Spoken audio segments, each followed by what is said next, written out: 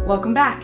In part 1, we talked about how spot price captures the current value of precious metals like gold and silver. But how are these values calculated? Bullion is measured in troy ounces, a touch heavier than your normal ounce. And the spot price of bullion is based on the value of 1 troy ounce of that specific precious metal. Bullion prices fluctuate in real time, set by the world's major trading hubs like London and New York.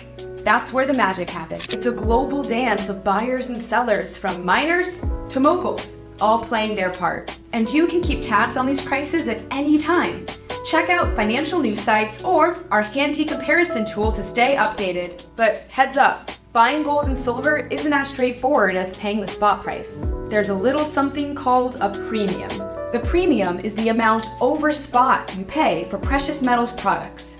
It covers the cost of everything from minting to market demand. So the price tag you see, it's the spot price plus a little bit extra. Thanks for watching, and remember to leave your questions and comments down below. And as always, remember to like, share, and subscribe for more fun and informative precious metals content from Bullion Exchanges.